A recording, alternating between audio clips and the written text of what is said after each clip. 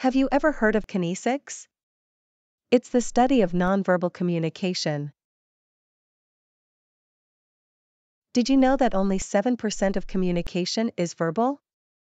That leaves 93% for tone of voice and body language. Let's take a look at an example. When someone crosses their arms, it can indicate defensiveness or discomfort. On the other hand, maintaining eye contact can show interest and engagement. It's important to be aware of these nonverbal cues in any communication situation. So, let's pay attention to our nonverbal communication.